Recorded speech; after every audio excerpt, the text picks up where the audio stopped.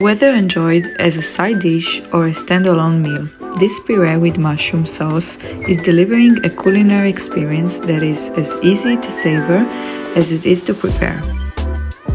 While cooking the potatoes, I fry the onions and mushrooms till softness and add the spices. After the liquids evolve, I'm adding white wine. Same with the plant-based milk. This combination gives the sauce its implicit acidity and its creaminess. After mashing the potatoes, I return the pot to a small heat and add the spices, olive oil and plant-based milk. You can add more of them if you'd like.